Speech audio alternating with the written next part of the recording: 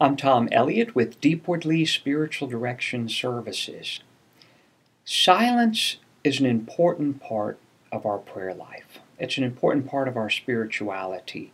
Regardless of how we pray, whether we use contemplation or meditation, whether our prayer is very active, where maybe we even move around, or whether we sit still in a chair, silence has to be an important part. Why? Because prayer is a dialogue.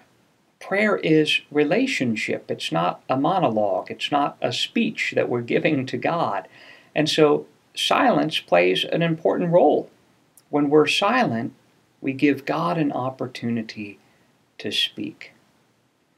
Cultivating silence for our prayer time has to take place outside of prayer time too.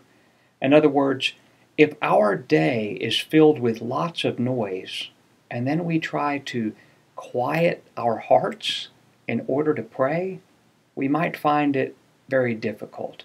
We might be flooded with lots of distractions.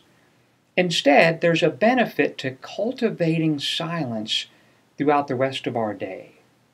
This can be done in several ways. First of all, we can simply choose to quiet the background noise in our lives. That means if we're not watching TV, we can turn the TV off. If we're really not listening to the radio in the car, we can turn the radio off.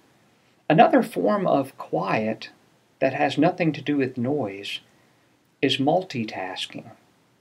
Multitasking already invites our brains to be sort of split. There's usually a lot of chaos and noise, so to speak, that goes on in our heads when we're multitasking. So if we eliminate that and simply try to practice being in the present moment with one thing at a time, it can bear tremendous fruit in our prayer time. We'll find that we can enter into that quiet, enter into that active listening even more quickly.